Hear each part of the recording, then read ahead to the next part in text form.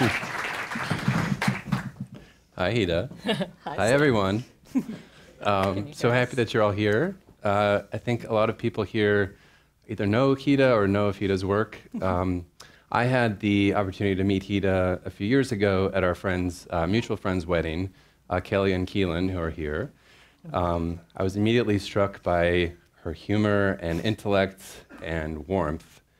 And I think all of that comes through and so much more in your book, Born Both, which just came out. They're available behind you. I was very honored to be able to read an advance copy of this a few months ago.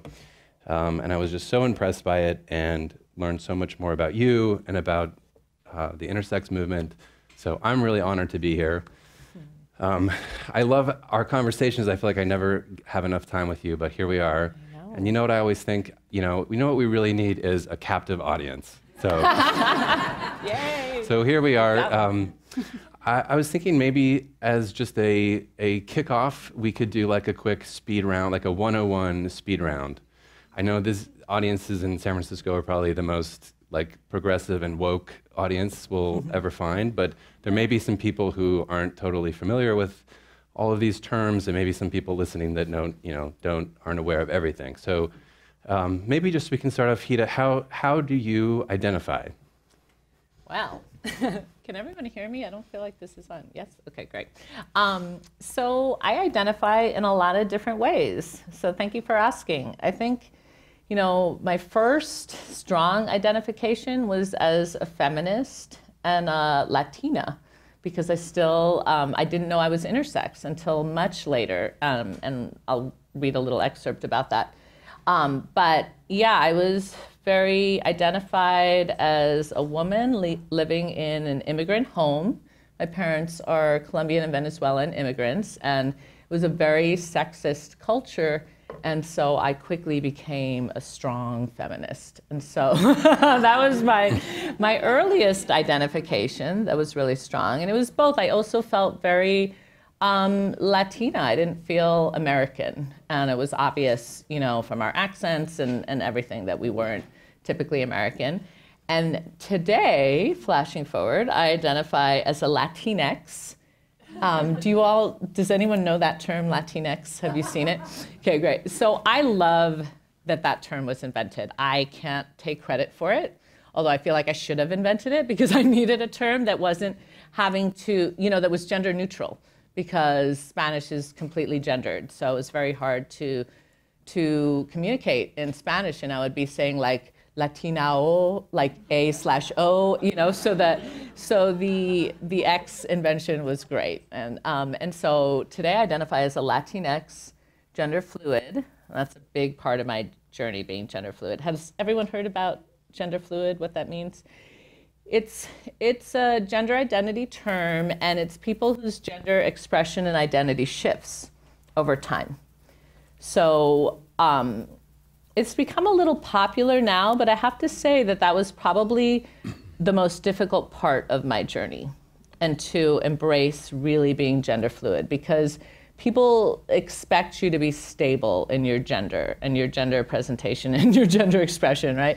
So it was very difficult to come to terms and realize that mine just shifts, and that is actually what is my true identity, because I kept trying to choose. So a queer, and so originally lesbian identified, but then as I discovered I'm intersex, the term lesbian doesn't exactly fit, right? So I personally love the term queer because it's gender neutral. It means you're kind of gay in some way, but not attached to an exclusive gender, right? So it's perfect for me. So I'm a queer, Latinx, gender fluid, child of immigrants, intersex, activist, and perhaps most importantly, writer, because that is really my true passion, and I feel so blessed to be able to be doing it, professionally. Excellent. Well, can you explain for someone maybe who has never heard the term intersex, what does it mean exactly to be intersex? Yeah, good question. So the technical definition is intersex people are people who are born with sex characteristics, meaning chromosomes, gonads, testes or ovaries, or genitalia, which are not typically male or female, or which are a blend of both male and female characteristics. So, the word hermaphrodite is what we used to be called, and most people know that term, so that's an easy way. I don't dislike that term personally, but many of my fellow community members do, so we prefer intersex. But I do like that the term connotes that there is a physical aspect going on, because some people get confused about intersex, right? They think it's the same as transgender, they think it's a mental thing going on, but it's actually being born a certain way. Yeah. So what exactly is the difference between being trans and being intersex? So being transgender means that your gender identity, how you feel as either a man or a woman or something else, non-binary person, doesn't match the sex characteristics you were born with. So, there used to be other ways of expressing this, but I think that's the most respectful way, because as intersex people reveal, the terms male and female are not really, they're problematic. A lot of people fall outside of our understanding of what male and female is. And a lot of people that you might assume are typical females and women, for example, could have XY chromosomes and internal testes, which means that that's one variation of intersex, which means you are chromosomally, and biologically male, and yet everyone perceives you as female, and you're gendered as female at birth because externally you appear female. So this concept of sex being exclusively binary is really false. It was created because it's kind of what's more typical. The majority of people fall into this, but there are many exceptions. So transgender people have an internal identification which doesn't match what our ideas are of what they should feel like with the sex characteristics they were born with, right? And intersex people they can have any gender identity, and we have all different gender identities, but we are literally born not male or female by the typical definition. So as a follow-up, can you be intersex and also identify as trans or male and female? Great question. Yeah, no, because people get confused. Yes, you can. And I have several friends who are both intersex and trans. And I will explain that to say that, for example, even myself, and those who have already read the book know, I went through a period where people thought I was trans because I was assigned female when I was born. And, grew up as a typical girl, identified as a girl, but then later on, I started presenting as a boy, wearing men's clothing. And I thought I would look just typically lesbian, but actually people started thinking I was a boy, really exclusively. And so a lot of people thought I was trans because that looks like a trans trajectory, right? You grew up female, now you're looking like a man, living like a man. And yet I was intersex. I had these physical characteristics from the start that were not typically female. So some people in my position with that experience identify as both intersex, how they were born, and also trans, because their lived experience is, very similar to most trans people's. I sort of now have been included in the transgender umbrella because being gender fluid and being non-binary is part of the transgender umbrella, right? So you could say that I am both intersex and trans as well, although I kind of, I don't feel that I transitioned to anything, so that's why I don't personally use that term. I just feel like I kind of learned to embrace what I always was. Yeah. Excellent. All right, everyone clear? We all caught up? Just kidding. Well, thank you for that. I would love to just kind of do a little dive into your book, Born Both. Like I said, I had a chance to read it a couple months ago, and I was just struck by so much of it. I think it's both such a personal memoir of your own story, of your life and your love and your family, and then a really a beautiful at the beginning of a movement and your career as an activist. So really recommend anyone to get it, to take a look. Maybe you could just start, even just the prologue, I think was a really a beautiful reflection of yourself as an adult, thinking about your birth. Maybe you can share that with us. Thank you, Sam. Yeah, and it's really short. It's telling. It's nice. My excerpts will be short so that we can be more in conversation. So, prologue. The darkest hour is just before the dawn is an old proverb that's intended to inspire hope in difficult or unfortunate times. The darkest hour is also the hour I was born. On May 29th, 1968, 17 minutes before sunrise. It turns out the saying aptly applies to my birth in more ways than one. But it would take me decades to realize this. Decades to learn that my entry into this world was a moment of confusion that would raise questions about both my sex and my gender, the resolution of which was, unexpectedly, a blessing. For the first 20 years of my life, I thought I was, physically speaking, an ordinary girl. Thank you. I'm curious, what compelled you to write a book in the first place? What was it that you hoped that people would take away from it? You know, I was always wanting to be an artist, and I wasn't sure of the medium. And I, tried different things and really loved them, but I decided writing was my strongest talent. And then I just felt like this was the most important story for me to tell. Even though there could be things much easier in terms of not having to reveal my entire soul than writing a memoir, I just felt like if I was going to make the effort, it was the most important story. And when I say important story, I mean not just to spread understanding about intersex people in general, but also because intersex people are still today undergoing a gendercide. So many of you are aware of this, but in case you're not, there are standard, routine, institutional efforts by the medical community to essentially erase intersex people from society. So when an intersex child is born and they are visibly noted to be different from typically male or female, it is called a social emergency.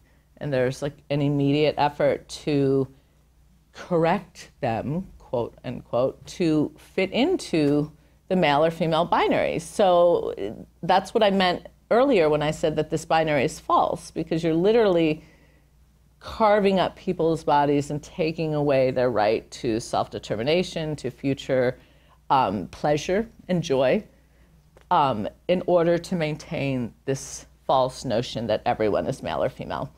So, I felt that it was really important for me to share as someone who, by luck and, many different circumstances, was not subjected to these procedures. I felt that it was so important for me to share why I'm happy that I was left as I am, basically. Why do you think that you escaped having those kinds of surgeries? Well, in a nutshell, my dad is, he's going to be 89 this year. So when he went to medical school in Columbia, these procedures literally had not been created yet. They were created around 5 years, I want to say, after he finished medical school. So that meant that he was a doctor when I was born, so they couldn't treat us in the same way, meaning that they couldn't give my parents false information about what my health status was, what surgeries I needed. My dad knew. So it was like, kind of this very fortunate thing that he was on the inside. And also he hadn't been indoctrinated with this thinking, because remember I mentioned the sexist upbringing? Well, I think that had he been indoctrinated in medical school about the fact that these surgeries can, help people grow up to be heterosexual and normal in their gender expression, I think that he would have had it done, because he was very attached to the status quo and to gender norms, like many people from his generation and his culture, and even today still are. So, yeah. So you pretty much dodged a bullet by a few years, maybe. Mm-hmm. Wow. Totally. Well, I wonder if you can talk a little bit about your years as a girl growing up. What was it like? When did you kind of first start to notice or understand that, you know, there was something different about you compared with other girls? It's a really good question. And so I have a little excerpt I'm going to read about that. But what I want to say is that something that's really fascinating to me about being intersex is that it shows me firsthand that all of these notions we have about how children will feel about themselves, how people who are, quote, different will feel about themselves, are really false. And so I'm going to read this excerpt, and I think what's most striking about it is that despite the fact that I was becoming aware of this really significant difference, I didn't internalize it in a negative way, and I didn't really think of myself as, you know, I mean, the words that are used by psychiatrists and doctors about intersex people, and they're all presumptive and unsubstantiated with research, are, to just simplify it, that we will all feel like freaks, you know, and not be able to exist if we're not surgically carved into the male or female binary. So I think that that is completely false, and I'm going to read a little excerpt that kind of touches on that. About a week later, during my follow-up visit, my doctor says, "Can I ask you a personal question?" "I guess so," I answer. "Has your clitoris always been this large?" I think back to the first time I remember noticing something was different about my genitalia. I didn't know the word clitoris yet, but I had noticed my thing, and that it moved a little whenever I peed. It seemed like the stream was coming from it. In fact, I was convinced it was, until I learned that only boys peed that way. So I decided to give myself a genital exam to find out what was going on. Of course, in an ideal world, I would have just asked my mom. But I knew I couldn't talk to her about such things. Privates are privates, she always said, and would hide hers whenever she changed while my siblings and I were in the room. She even made my little sister Eden and me hide ours from each other. I hadn't seen Eden's privates since she got out of diapers. I also never knew how my mom was going to react to things I told her. One time, when I was about 4, I told her about how my best friend, who was a boy, asked me if he could kiss my butt, and that I let him.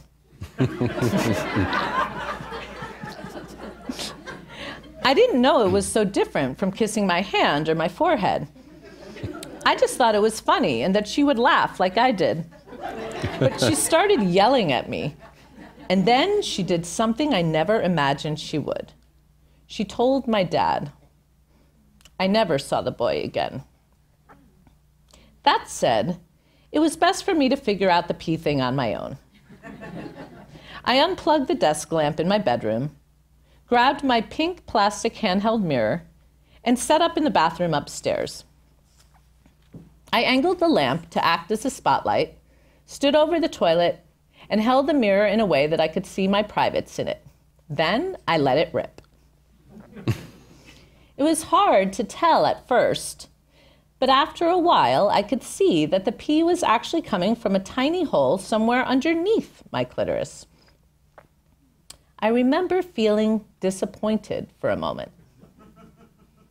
For some reason, I liked the way it moved and the idea that I was urinating out of it. But I also knew that it was better this way.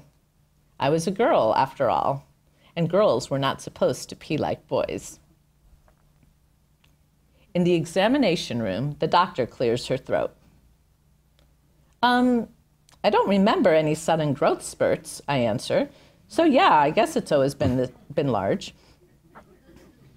I'd like to do some tests, she says with a strange look on her face. Why? Is there anything wrong? She pauses, looking down at my chart. You said on your form that you've had acne problems in the past. Yeah, but only briefly when I was in high school and not more than anyone else. And you also said that you have some facial hair on your upper lip, she continues, eyeing me closely. Well, yeah, but not more than most Latin or Mediterranean women. I just think it's a good idea, she insists. But why? Is there some kind of medical issue or something I should know about? I ask, confused. Not necessarily, she begins. I can tell that, for some reason, she seems reluctant to answer my question. Well, she finally blurts out, it just isn't normal. I don't like the tone of her voice, or the thinly veiled look of disgust on her face. She reminds me of the snobby people at the fancy restaurants my parents sometimes took us to when I was a kid. They weren't used to dark-haired Latinos like us having enough money to mingle among them, and their expressions were far from welcoming. Well, I say firmly, feeling anger welling up. Since there's no medical issue, then no thanks. I don't want any tests. The appointment ends soon afterward, and I leave, knowing I'll never go back. Fuck her, I think on my way home. I know my body's different, but she didn't have to make it sound like I'm abnormal in a bad way. As much as I try to ignore these kinds of thoughts, though, her comments begin to fill me with nagging doubts over time. The way certain remarks can. I begin to think, she is a doctor after all. Maybe she knows something I don't. A few months later, I finally decide to see a gynecologist at the center, the Gay and Lesbian Community Center in Manhattan. They have a medical clinic with a sliding scale, and I figure their doctors will be more accepting. You know how I told you about my ectopic pregnancy? I asked the doctor as she's wrapping up my routine gynecological checkup. Yes. Well, the doctor who operated on me said afterward that she wanted to do tests because my clitoris isn't normal, like I'm a freak or something, because it's as big as it is. Well, that wasn't a very nice thing to say, was it? She says. I'm relieved and grateful to see that she's a caring person. No, it wasn't, but do you think there's anything I should be worried about? I ask. If you want to lie back down, I'll check again, she says, but your ovaries felt fine to me. That'd be great, I say, lying down. Yep, she says as she feels around, same as I thought the first time, perfectly healthy. Thanks for checking again. You know, she continues, looking me right in the eyes, genitals come in all shapes and sizes, and I think your clitoris is beautiful. Her words are as soothing as the Caribbean nurses in the hospital, and I feel a tear of relief and gratitude roll down my cheek. I search her face for insincerity, so used to people like my dad who always look down on anything outside the status quo, but I can't find any. In the weeks that pass, I'm struck by the contrast in how the two doctors viewed me. One saw me as I see myself, perfectly healthy, with a variance in my genitals that's nothing to be ashamed of.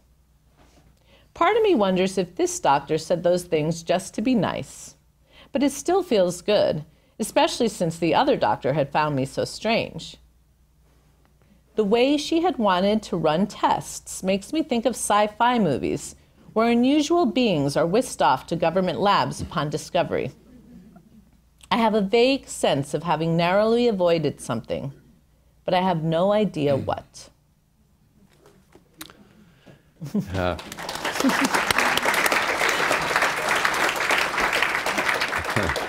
I love that passage so much. I think something that a lot of people take for granted, that their doctor will just see them as normal.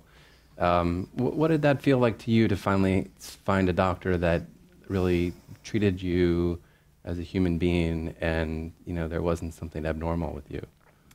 I have to say, especially considering the stories that I heard later, I feel that it was like divine intervention. I really feel so very lucky because so many of the other people that I've met who are intersex had very different experiences where all the doctors treated them as abnormal. And so much so that they came to see themselves that way. You know, so I had this experience which for the first time in my life, I had started to question like, well, maybe I'm too different, or, you know, maybe there's a problem with this. And this second doctor like affirmed what I believed inside, that it was fine. But I wonder, you know, and I've met some adults, and it's so, I see this moment as so critical in my life, because I've met adults who did get the test done and at the same age, at 19 or 20, and then were talked into having surgeries that they now regret like decades later, and, you know, ever since, and for decades have been regretting. So I think that it was really important, an extremely positive moment in my life. Yeah. So even at this time, though, you still didn't have a word necessarily for it. So when did you finally hear the term intersex, and kind of what was that experience like? Did you have this kind of aha moment where the kind of puzzle pieces came together and you said, "This is me"? Totally.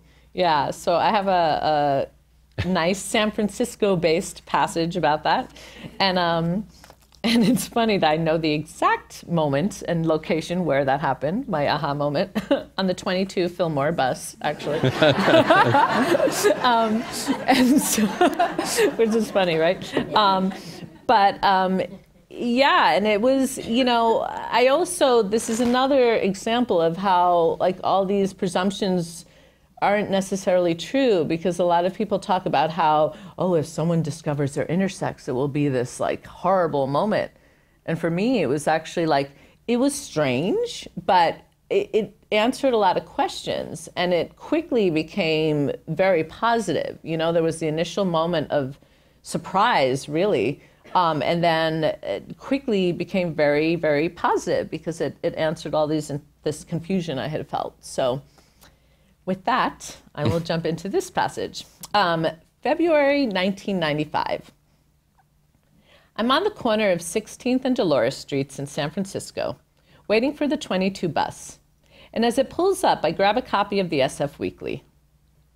On the cover is a picture of a person's face that looks half male, half female. The features seem pasted together, like a collage I might have created as a kid. The resulting visage is smiling, with huge eyes that seem all-knowing, yet at the same time confused. The headline reads, "Both and Neither." The words jump out at me from the cover. I walk to the back of the bus, take my place next to an old Chinese woman with a bag of groceries on her lap, and open to the article. It's about intersex, a term I've never heard before, that refers to people who are born with both male and female traits, what some would call hermaphrodites. Both male and female traits. The bus lurches forward, and I sit there, completely frozen. For a few moments, the time it takes to get to Market Street, the world disappears. Although I've heard of hermaphrodites, they seemed so rare that you'd never actually meet one. Like those yogis in the Himalayas that are rumored to be 200 years old. This article, however, tells me that 1 in 2,000 people are born with genitals like mine, which they call ambiguous. That means intersex people are a lot more common than I thought. They are everywhere, in fact. And sometimes they don't even know they're intersex. They don't even know they're intersex. Jesus. Is this the word I've always lacked? Is this the word to describe my very private, secret difference? The difference that's become more and more confusing over the years? There are 2 women interviewed in the article. One is about my age and looks smart and pretty in a slightly rebellious sort of way. She reminds me of the women with whom I went to Wesleyan. Some of whom are here tonight. But that's where the similarity ends. because both she and the other women in the piece endured something the likes of which I'd never heard. Their clitorises were surgically removed. Their doctors had decided that they were too big and recommended cosmetic genital surgeries to their parents to help them fit in as women. But the women in the article said the result was just the opposite, because the surgeries made them unable to orgasm. The thought of those little girls having forced operations gives me the heebie-jeebies. But the article says it's the standard treatment in the United States and other parts of the first world for babies born with ambiguous genitalia. I look up from the paper, shocked. The old lady next to me has nodded off peacefully. Her head bobs back and forth as the bus bounces over the pavement. She wakes up whenever there's a particularly bumpy patch, then drifts off again just as quickly. Her presence calms me. Life goes on, despite the craziness that has just unleashed itself from the pages of this newspaper. The women in the article sound a lot like me, and they're intersex. You could have put an article in front of me about aliens being discovered working in the White House, and it would have been less shocking to me than this information. I mean, I've known that my body is different for a while, but to possibly be a hermaphrodite? And to learn that there's a worldwide medical effort to eliminate intersex people? It sounds like a frightening science fiction movie. There's a part of me going, nah, can't hear you, because it's just so much to take in. I've been getting my period since I was 11. I must be a woman, right?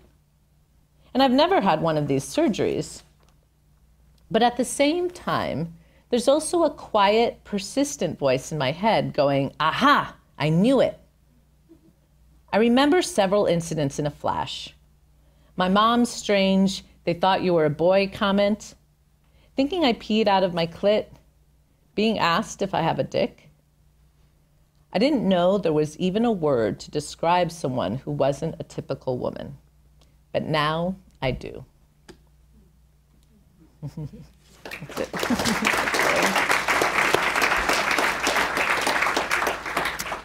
A big part of your book, you talk about the years that you spent here in the San Francisco area. I love so much about that part of the book. Something that's really fun to read, I think, is when you talk about your explorations of your own gender fluidity, and you're starting to really experiment with it.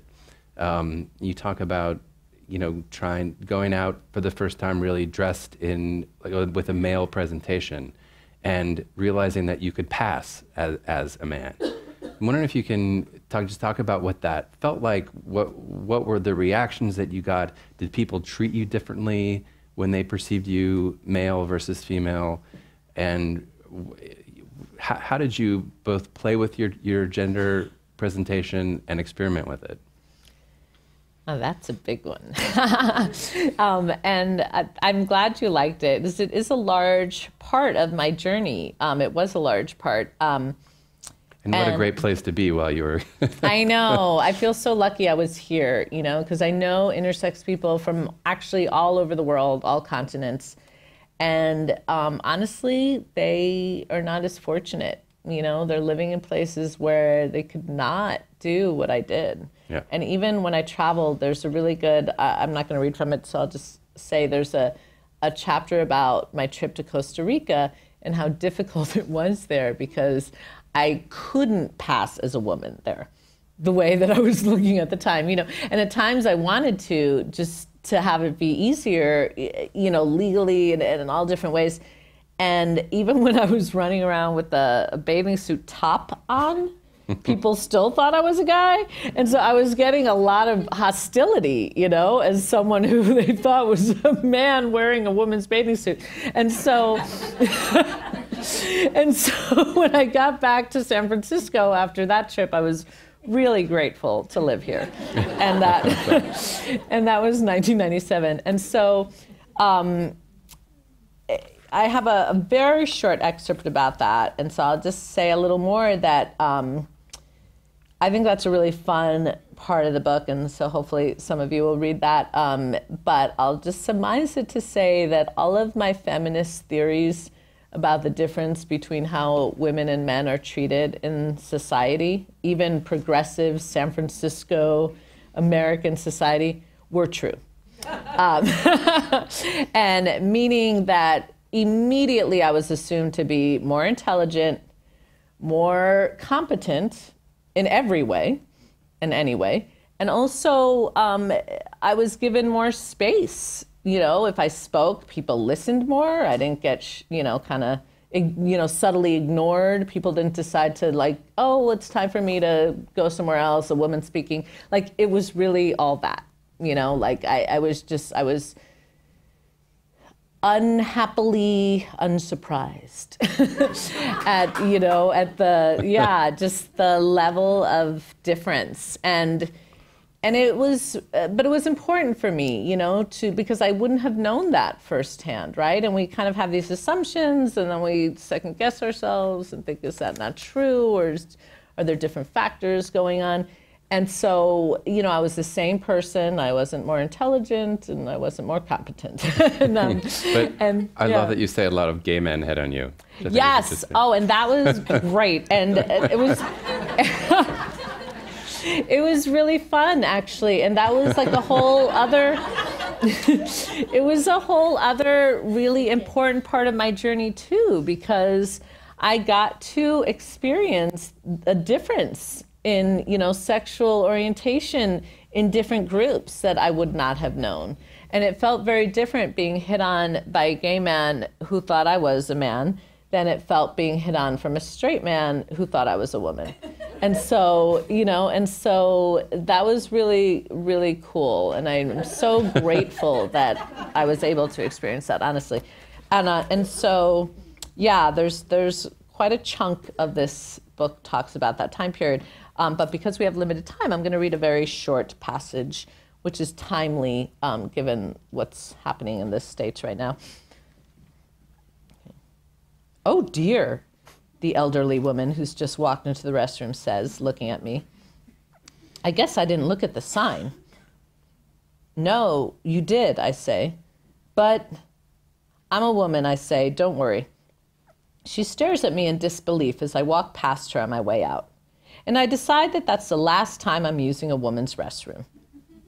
I've been using men's public restrooms about 90% of the time, and it's been a lot easier than I imagined, since men don't stare at each other the way women do when they're in the bathroom.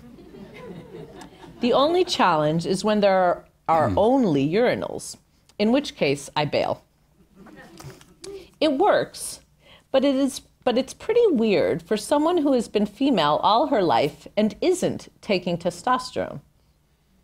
It's been 3 months since I stopped dressing like a girl, and I don't bother correcting people when they call me he or sir anymore. I did it every time at first because I felt compelled to broaden their idea of what women can look like. But now that it's starting to sink in that I might not be a regular woman anyway, it seems a little strange to force people to say she, especially when even my own girlfriend doesn't see me that way. And that is all I'm reading on that excerpt. And scene.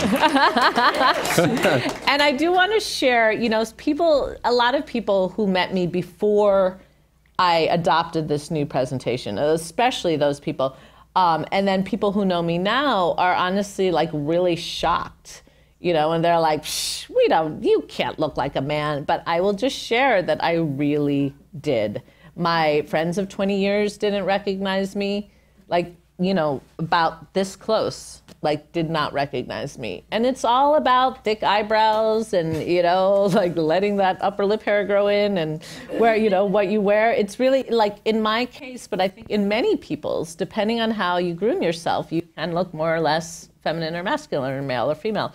And so, and even my own mom didn't recognize me. And that was a really wild experience because I was flying to New York. I'm originally from New York, and I was visiting her, and it was pre-cell phone, so I couldn't tell her exactly where I was or whatever, but we had a spot. And I was a little early, so I was sitting there, and I pulled out my book, and I was reading, And I kept looking around, and she was late. And finally, I just saw this woman kind of whizzing back and forth. And I was like, Mom! And she looks at me, and like her jaw drops. And she's like, you know, in Spanish, she's like, oh my God, I saw you like a bunch of times. I thought you were just a guy, a varón in Spanish, you know, like a young guy. And so, yeah, so, you know, my own mom, who obviously knows my face very well. But, and so, yeah, so that was that time. And then I think well, maybe you have a question about why that, I don't know, like what happened? I have all kinds of questions. I am wondering, did you, in addition to the brow and the clothes, did you also kind of adapt a bit of a swagger? Oh, that's a great question.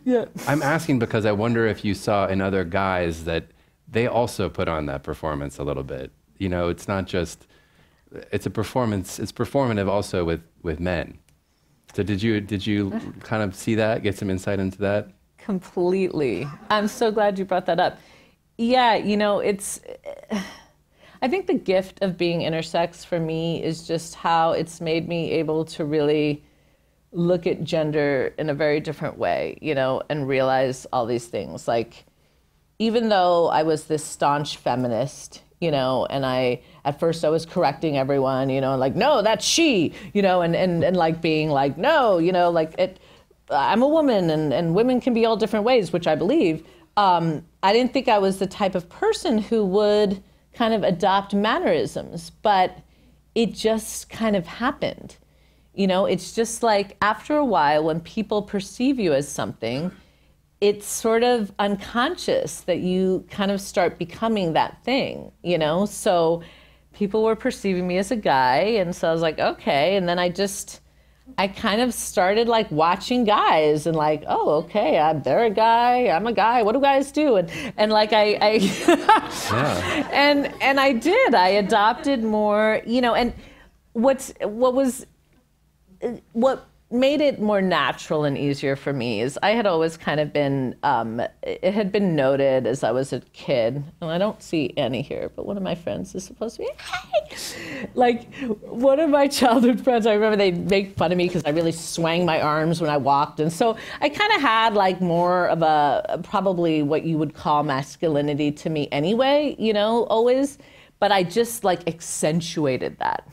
You know, so it was like, okay, now that I'm a guy, like, yeah, I'm gonna like do that swagger, and I'm just gonna be in that, I'm gonna sit like that, you know, and all the things that I sometimes did and got in trouble with from my like very feminine Latina mom, you know, like all those like overly masculine behavioral traits that I sometimes had, like I just let them out, and it was really positive. So that was, yeah, really interesting just to see how easy it is to become what society wants you to be. Did you have any like music stars or like pop icons that, I feel like in the 80s and 90s there were so many more popular figures who really blurred gender and played with gender. Did you have any people that you, I don't know, were inspired by or intrigued by? Yes, totally. And I even dedicate, like, one of the dedications is to Prince. Rest in peace. Yeah, you know, I think that honestly, if I hadn't have grown up in the 80s with Bowie and Prince and Grace Jones, I think that my life would have been very different. I think that I would have been much more, I think I would have been suicidal in a serious way, because I would have felt completely alone on the planet. And they, you know, even though I didn't know them, even though they weren't openly queer or openly, you know, the terms that we have now that I'm so happy about, you know, the gender fluid community, the gender queer community, the non-binary community, everyone who is something other than typically man or woman, that didn't exist then. Right? So there was really no terminology, and you were just this like, you know, gender bender, I guess was the word, the phrase, the only phrase, right? And so seeing people out there, and who I also really respected musically, was amazing, and it was really what gave me self-esteem. I mean, having them as role models, like, instilled that little grain and seed of hope and self-esteem, that like, okay, even if the world is telling me I'm not supposed to be this way, and even many members of my queer community at the time were very caught in the binary, and the lesbian world was completely butch femme, you know, and everyone wanted me to choose one and, you know, decide which one I really was.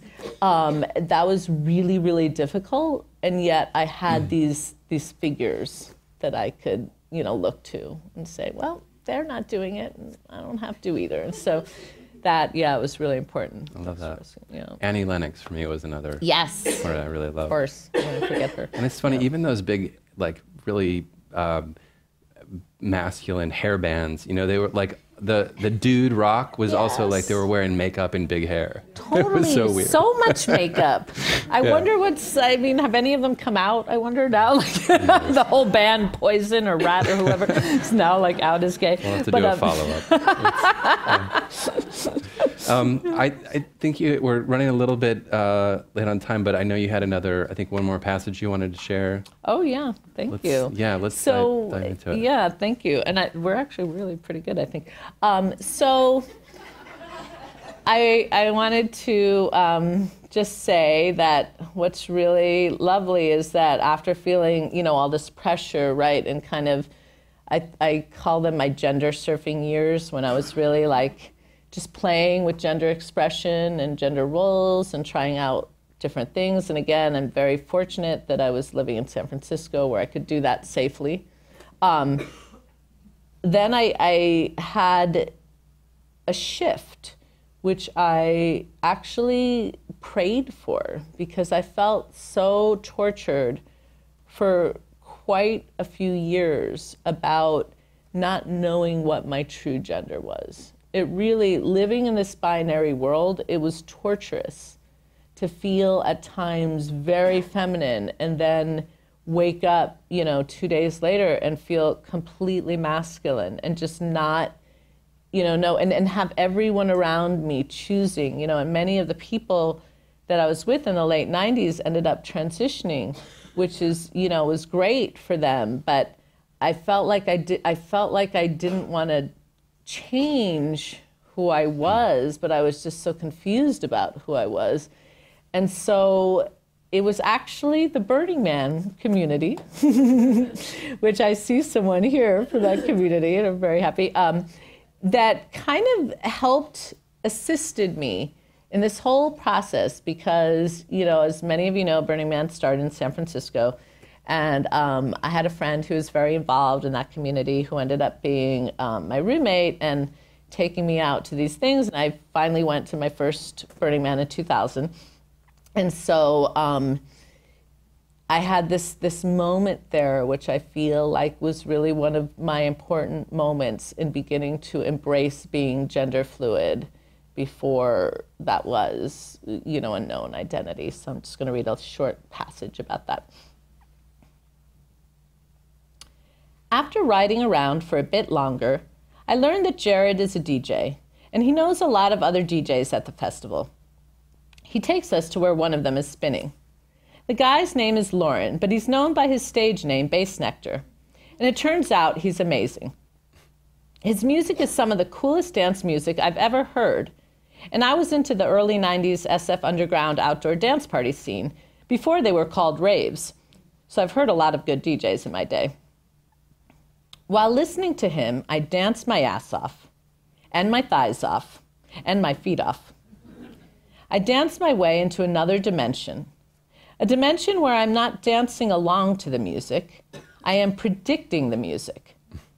I'm one step ahead of it, pouncing on every beat like I know exactly when it's going to drop. Like the DJ and I are telepathically connected. Through the glorious haze of my dancing, I notice that people are staring at me. A lot of girls in particular, and I like the expression on their faces. I feel like I'm a magnet for both curious and beautiful girls and boys.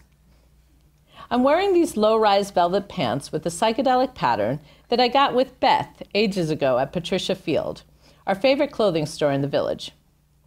My top is a child-sized Teenage Mutant Ninja Turtles t-shirt that I pulled and stretched till it was big enough for me to squeeze into. The bottom makes it just past my breasts, so you can see my whole stomach, which is looking more cut than usual with the water loss I've experienced over the past 24 hours. Go figure. I look very, is that a boy or a girl? Some things about me are sexy in a womanly way, like my smooth skin and the way my body moves. But then I'm also flat-chested and more muscular than most women, with small hips and an aggressive masculinity to some of my dance moves. My energy moves back and forth from masculine to feminine and everywhere in between. It seems to mesmerize the crowd. Most people can't stop staring and gravitating toward me, although the boys can tell I'm a dyke, so they keep a respectful distance, God bless them. However, I throw some love at both the girls and the boys because I can tell they see me for who I really am. I'm an andro freak, and that's freak in a good way. And they obviously love it. I remember Jade saying my androgyny is the very thing that makes me attractive. As usual, I think she was right. And that's it.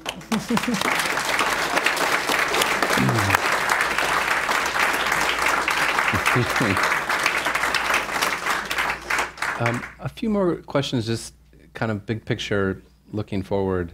Can you talk about some of the main issues facing the intersex community now? Thanks.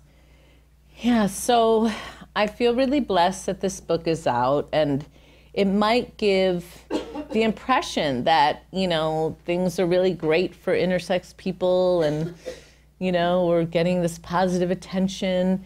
And I mean, in a certain way, yes, right, because of the reception for this. However, I have to stress that right here, just 5 minutes away at UCSF, these, quote, corrective, end quote, surgeries are still happening, right? Intersex genital mutilation, as many activists like to call it, because some of the surgeries, like clitoral reduction surgeries, are exactly the same as the surgeries called female genital mutilation, has not decreased. And part of that is the strength of the medical establishment in the US, right? And, you know, we're not the only community that's been impacted by this. And I like to remind myself of this when it seems really depressing, is that, you know, care and treatments and unnecessary medical treatments are really on the rise in a lot of ways. And so that is one of our biggest challenges, is that unlike the LGB community, who doesn't have, you know, this kind of medical institutionalized discrimination to deal with, we have this going on, you know, still. To be positive, though, I will say that I'm getting an increasing amount of emails from parents who have decided not to operate on their children. Yeah. And so that's. And Hida, what do you want parents to know from your experience? What do you really want them to know if you know, parents who've never heard about intersex before, but suddenly they have an intersex infant? Yeah, great question. You know, I want them to know that it's really so minor of an issue in my life that many friends who like knew me before I came out as intersex, right, and was just living as a presumably regular woman, were almost surprised by the level of activism, you know, that I became involved with. Because to them, it appeared like, well, you're just this normal person. I don't get it. What's this movement? Or what do you, like they literally didn't get, you know, the difference, which doctors predict is so horrific that we have to carve up a baby's genitals, you know, against their will. And by the way, I'm against all genital cutting. So, and, you know, I'll just, we'll leave it at, we are at the JCC, but I will just say that.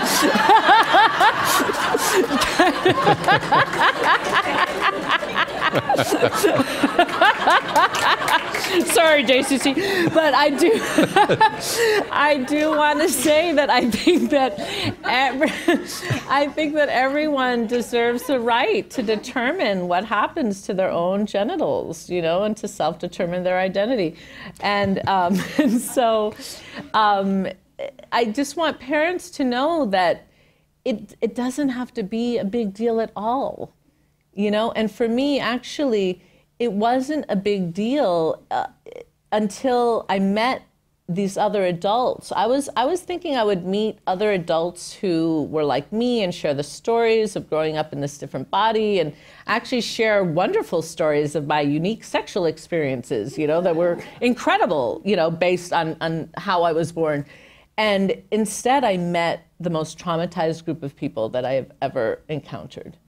And I was honestly, I barely spoke the entire weekend. And there's a really powerful chapter about that in here called Gendercide, because I discovered that there was a movement to eliminate people like me from the planet. And I just could not believe the stories that I was hearing and the experiences, because here's another thing that parents really should know is it's typically not just one surgery, because babies obviously are growing, right? So body parts stretch and things come apart, and you're basically, you know, people who, you know, agree to these procedures are signing their children up for a lifetime of being medicalized and having all these doctor's visits that they don't understand because they're babies and then infants and then young children. And it gives them an incredible sense of shame about who they are because their siblings aren't going through it, you know, their classmates aren't going through it. I know one person who had to lie every summer of his childhood, you know, and make up things like, well, I broke my arm, and, you know, just so now, all of this terrible psychological impact, which I do not have an ounce of, right? And so the hardest part for me, which does not exist for children today, for anyone being born today, was that the internet didn't exist and the information that's out there now about intersex didn't exist. So the only difficulty that I had was like, sensing, you know, that I was different and just not having a language for it or a way to, you know, conceptualize myself. That was challenging. And yet still, I managed, like the other people I know who are blessed to be left intact, I managed to develop a healthy identity despite all the ignorance and, you know, and being different. And then the people I know who, and which is sadly the vast majority, who are subjected have such a completely opposite experience, and they constantly use the word shame to refer to intersex. It's almost become synonymous with most intersex people, this word shame, and you still see it in a lot of articles because that is what being medicalized imposed upon them, you know. And I would say, you know, love your child and spare them from this horrific experience of feeling inferior and feeling shame about that very special part of their, you know, adult life. You know, give them the option to really experience the joy of being who they are, and, you know, and the option to change that if they want later. You know, some people, as we know, with the trans community may want to change the sex characteristics they were born with, but that should be your choice, right? So give your child the choice to be who they are. Great. Yeah.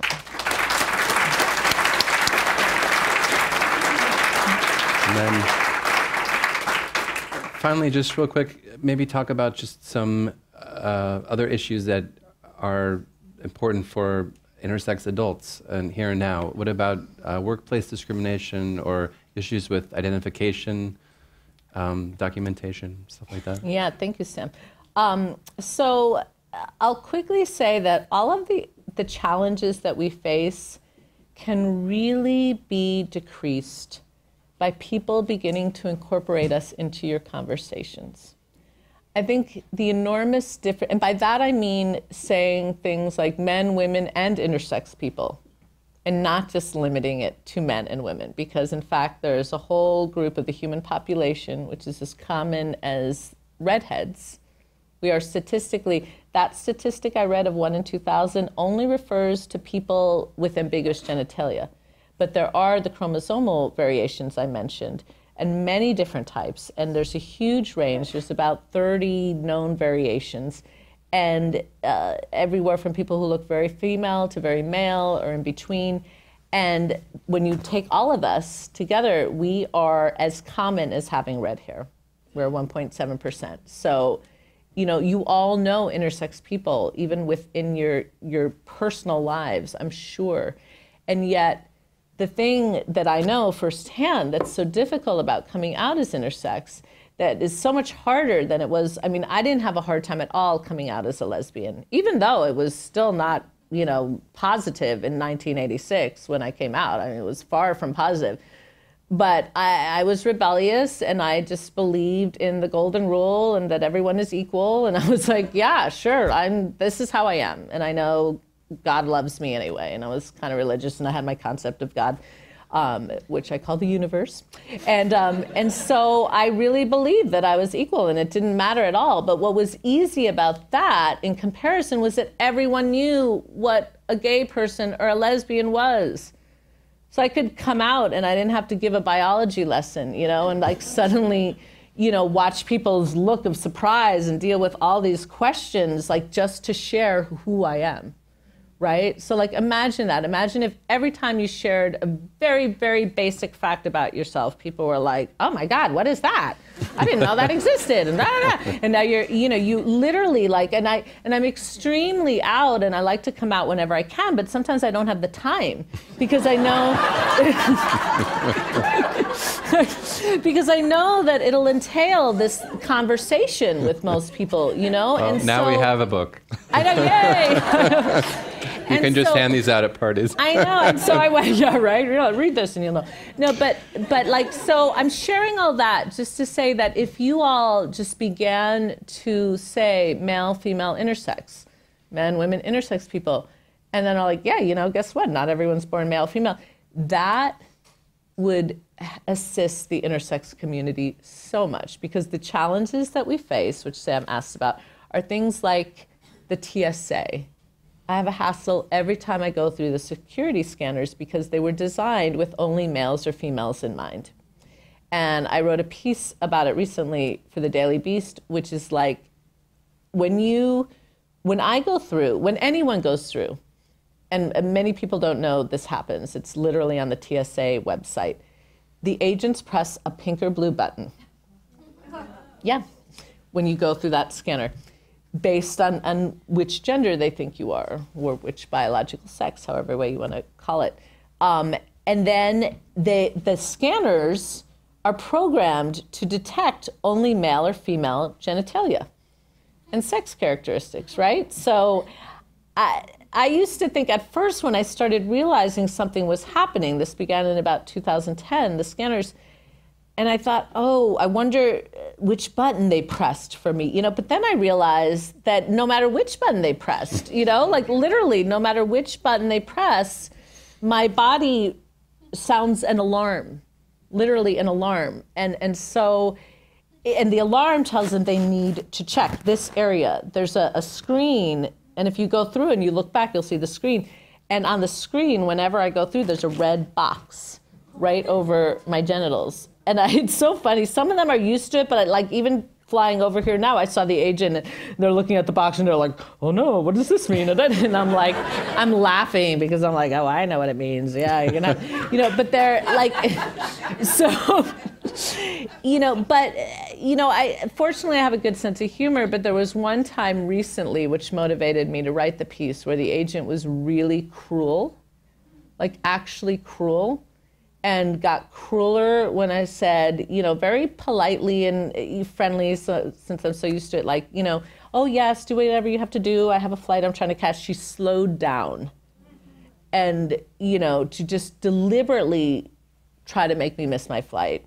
Called a supervisor, and then while going over the whole spiel about all the many different clothing parts and body parts I'll have to touch, just had this really cruel look on her face. And, you know, it felt, honestly, and as a survivor of sexual abuse and, you know, many different forms, I can say it felt abusive, and it was really a difficult emotional experience. And so, none of this would exist if if the people who created these scanners had been educated enough to know that intersex people existed, right? And they could have just like mapped that into their criteria. So essentially, and workplace discrimination, we're not covered. Right now, we are on the brink of being legally recognized. Like it is beginning, and it's wonderful. My colleague at my organization, OII USA, we discovered they had a very good, they used they, them pronouns, they had a very good legal case for being issued a non-binary passport because their birth certificate said sex unknown, which is very rare, but occasionally that was written before they decided which one to, correct it to. And then they have all these papers from the VA saying they're intersex, or they're a Navy veteran. And so these are 2 government documents, right, which most of us do not have because they're trying to put us into each box and not acknowledging that we're intersex. And so long story short, they sued, they won, and the federal government had to acknowledge that intersex people exist. And it's also based, by the way, in a very coalition. The lawsuit was done in coalition with the LGBTQ community, where it was very clear that this is not simply because Dana is intersex. This is because Dana is intersex physically and also identifies as neither male or female, right? Because we don't want people to have to be, again, another gender policing, like, well, only people who have intersex genitals or body parts can be non-binary. I believe that gender is whatever you feel. It's not related to your body parts. So the law is consistent with that as well. However, and the beauty of the coalition is that the judge was able to understand this in a way they never would have, really, just with a typically male or female person. There's a lot of resistance to non-binary identity, right? People are like, oh, whatever, you're making this up, you're really a man or a woman. The fact that Dana was physically neither male or female is what really made this a strong case. And then shortly after, a colleague of ours got petitioned California and was the first non-binary Californian. I know this person. And they happened to also be born in New York City, where I was born. And so they received the first intersex birth certificate, was issued last December. And I have applied for mine and have been, getting the emails that it should come shortly. So I think I'll soon have the second. Yeah, they kind of, so this is a really positive thing. However, we won't, the government, even though the lawsuit was successful and said that the State Department has to issue the passport, then our administration changed. and so who knows, and we actually, there was a conference abroad that I wanted Dana to go to for my org because I have a book event that I've committed to and I can't go, an important intersex conference, and they did not issue the passport, and they're stalling, and of course they are. And so really what we need is society to acknowledge intersex people, right? Because as we know, laws mimic the framework, the social awareness, social consciousness of the moment. And so we need people to really be talking about intersex people and welcoming us into conversations and acknowledging our existence for all these laws to change. Otherwise, it's very easy to keep things where they are, because, when adults complain and say this was done to me, or even try to say that there's a human rights abuse going on against intersex people, the typical medical response is like, oh, no, they're not. Those people are just males or females with this certain disorder that we had to help fix, right? So there's like all of these attempts to just eliminate us, by maintaining this binary and just saying like, well, there's this rare exception, but they can be fixed. Well, I think your book is a big, big step forward. So, Thank you, Sam. I want to open it up. To open it up to the audience. Anyone has some questions? Raise your hand. There's one right here in the front. Yeah. Sorry. I am a new mother of a transgender daughter who's 27, who it was not a parent growing up, even for her. And I'm learning all about this world. And when you talk about intersex, she identifies as female, is legally a female now. She has transitioned through hormone therapy, but she has chosen to not have sexual reassignment surgery. And what she faces going through the TSA, where there is a man who has to feel her crotch. And when they say, "What is that in your pants?" and she says, "That's my dick." And, oh, you know, and she's not being, and so my question is as I'm watching her navigate this world and being proud of who she is, and I'll say it here, you want us to share all this stuff. She is so great. She says, "I'm a chick with a dick." And that, you know, and that's what I like, and I'm beautiful. And so when you talk about the rights and what's happening in the intersex community, I'm curious about that term. Is that only for people who were born that way? Because there is a generation that's going to be living that way proudly, and those rights and where you see that going is my question. Yes, and that's, so this piece, if anyone wants to look it up, is called Fear of Flying, or at least a TSA while intersex.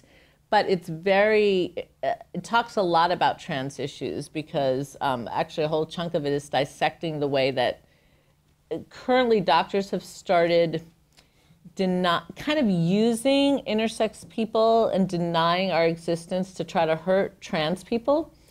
And so what I mean is that, you know, there is this very common sense and I think accurate assumption that if we look at the fact that sex itself is not binary, of course there's LGBTQ people, right? Because there's a spectrum from the very start. And so, you know, unfortunately, some of our enemies are aware of this. And so they've started putting out articles, which I critique in this piece I mentioned, called, and this is a direct quote from a pediatric endocrinologist, "People are born male or female, period." And so I thought this article was about intersex people, but it was in fact about trans people. And he was kind of trying to say, like trying to negate our existence because people have started asking, well, it's normal to be trans, of course, because there are people born with different parts. So wouldn't people have brains also that feel differently? And there's emerging research around this. It's very difficult to research around the brain, right? So it's like nothing concrete is out there. But there is a strong kind of common sense and continually scientifically reinforced belief that trans people probably have brain differences, you know, differences in their brain that make them feel different, you know, gender-wise. And so sort of to counteract that, right, some doctors are coming out to say like, well, actually intersex isn't a thing and they're just these extremely rare disorders and don't even try to apply that. And trans people are psychologically, you know, disordered as well. And so, you know, it's like they're trying to use us against each other. And so what I'm doing is trying to use us with each other. And so, for example, some colleagues of mine and I have discussed the bathroom issue a lot and how essentially, you know, these laws are scientifically nonsensical.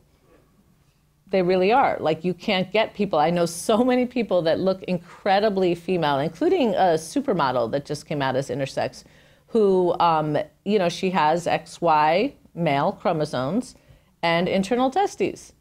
So she would have to use a male restroom according to these laws. You know, and there's so many intersex people like that it's like, you're going to be, you know, and as I talk about, I was using all different restrooms, and it's like forcing people to use a restroom that matches their biological characteristics at birth doesn't work. It really doesn't work. It would create so many problems if all intersex people, so my colleagues wrote an amicus brief about that for the Gavin Grimm case. And, you know, we're really starting to unify around that because, yeah, we have very overlapping issues as adults, the trans and intersex communities. And, you know, in the TSA thing, I've been working with Lambda Legal, and it's trans and intersex people that are complaining because we both undergo it.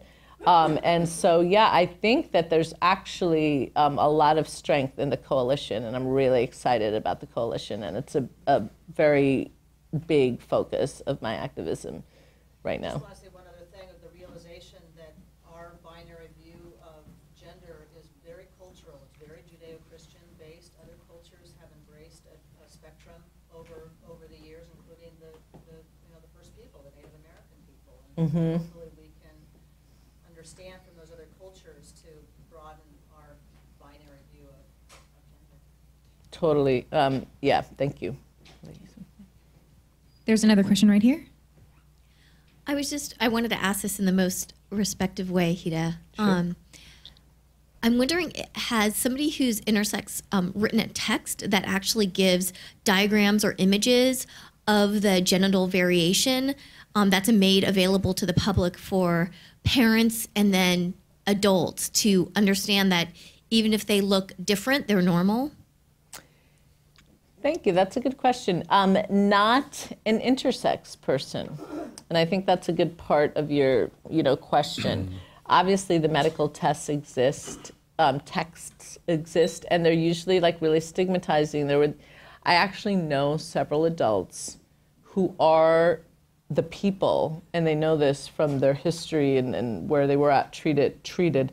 That they are the people in the pictures where they show these bodies and the face is blacked out and has the black over the eyes and this horrible non-consensual use of their naked pictures. And so, yeah, we don't have that yet. And I mean, I think it could be a really good thing, for people who are more interested in that type of information. I mean, personally, I would like to see it done in a really broad, humanistic way so that it's not just like, oh, these are what intersex people look like, but it's like where this is what humans look like, right? And just like a range of all the different types of, male, female, and intersex traits, and bodies. Because I think that part of the problem that we face is that we have been kept in this really medicalized lens.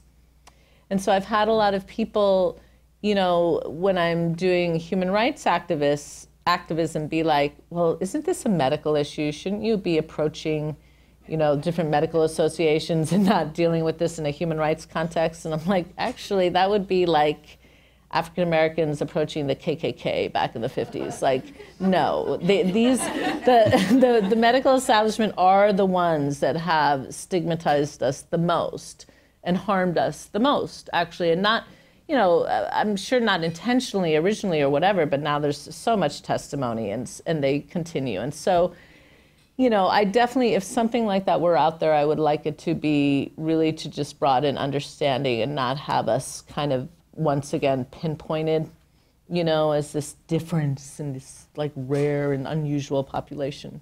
Yeah, thank you.